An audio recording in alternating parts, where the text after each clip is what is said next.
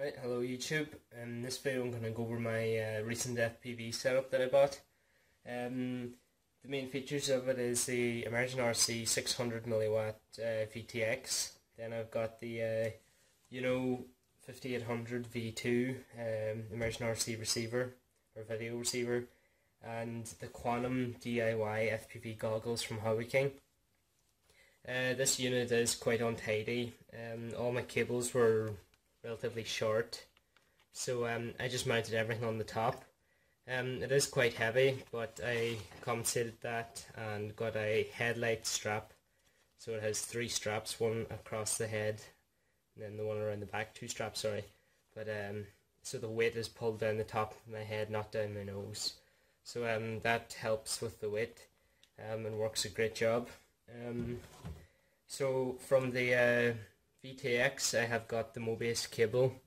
I just done that up to match the transmitter here. So with the cable you've got on the VTX, just pull this out of here. So on the VTX you've got the video here, then ground, and then the 5 volt out. And I actually power my Mobius with the 5 volts. I don't turn it on.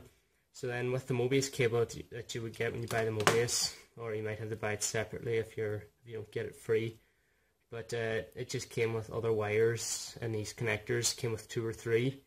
So I just matched this up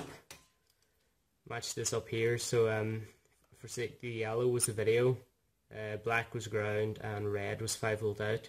So I just pulled those out of the little connector and put them back in the right order and folded back the audio and other ground and auxiliary ground there as well. Just put them back, wrap them with tape. So now that's a simple cable for the Mobius.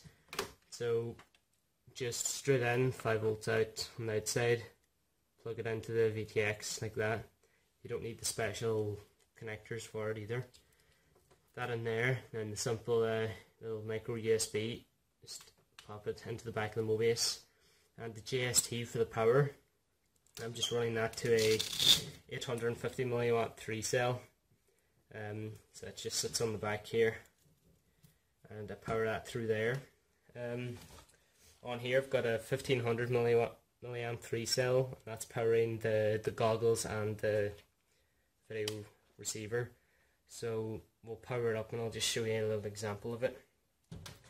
So just plug in my XT60s here. And that's it, fine channels.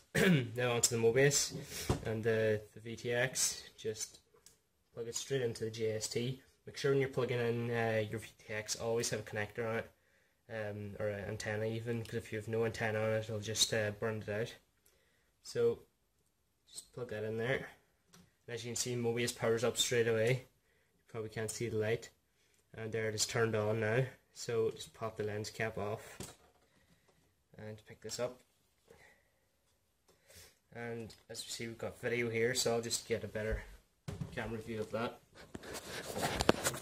So there's the screen. We'll just lift the quadcopter up. And there it is. There's the DX9, that's what I fly with.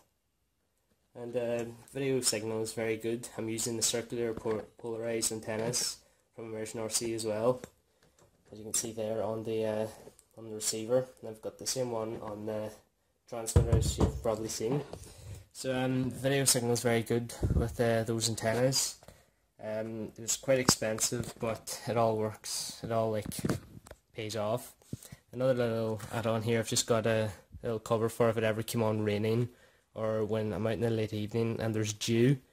So I just got plastic from a box of something, made a cube out of it with hot glue, and then wrapped it in duct tape, cut a few air holes, and it just pops on and the wires come out the side there.